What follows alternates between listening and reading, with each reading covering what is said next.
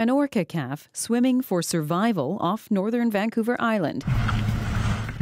It's stayed near its mother a day after she became beached in an inlet near Zeballos, an area known for fast-changing tides. She was likely in pursuit of a harbor seal, and unfortunately, she ended up rolling over on her side. So when the tide came in, she drowned despite the best efforts of locals to refloat her. The whale was giving a really big fight. Florence Bruce was one of the group who waded into the waters trying to push the whale back to sea. It was moving its tail, trying to help us too, but she ended up passing away. Biologists say they knew the 14-year-old orca. The Department of Fisheries and Oceans is now investigating her death and trying to save the life of her calf, just under 2 years old, left orphaned. Fortunately, it's making a lot of loud calls, and if it can swim out on its own at high tide, or if it needs us to help it out, once it's out into open water, it can continue to call.